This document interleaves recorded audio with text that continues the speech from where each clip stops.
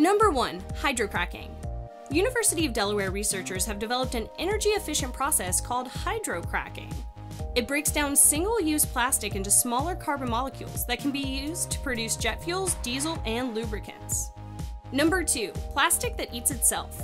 Scientists with the University of California, Berkeley are embedding polyester-eating enzymes in its plastic as it's made. Those enzymes break down when exposed to heat and water and fully decompose in a matter of days. Number 3. Plastic from wood. Yale University scientists are turning wood powder or sawdust into biodegradable plastic.